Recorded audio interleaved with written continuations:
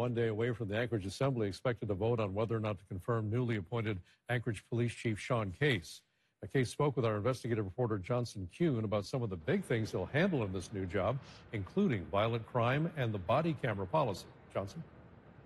Mike, after first reporting Friday on a draft of an updated body camera policy being released, that the appointed chief telling me major differences proposed ahead of his confirmation vote tomorrow.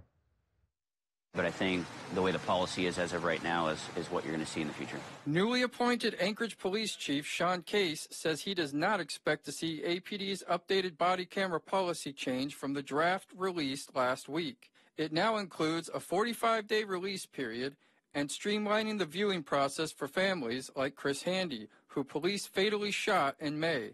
Yeah, we'll reach out to the Handy family next week and let them know about the new policy, whether they've seen it or not, so that they know if there's a new policy in place. And then if they want to see the video, which I believe they do, we'll set up that meeting so that they can take a look at it.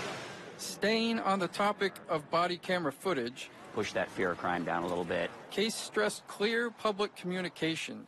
We've looked at a lot of the evidence, reviewed a lot of the video footage. Saying while he appreciates the importance of not releasing information to protect an investigation, ultimately he feels a lack of disclosure creates more problems. And if the police department doesn't provide that information, the community is going to find bits and pieces of it, and then they're going to create a narrative that may not be accurate.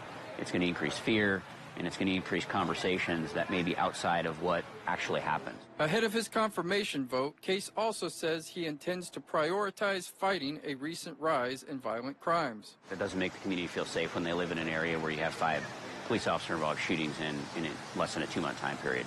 So that's concerning to me. And we're going to look at all of our processes, all of our training, all of our tactics to make sure there's anything that we can't do better. We talked to the chief for that interview Saturday in Eagle River, where Case also told us he plans on announcing his replacement for deputy chief. He says the position will actually now be shared between 2 officers. Those individuals have already been selected, and that announcement will be made at some point this week. Johnson Kuhn, Alaska's news source.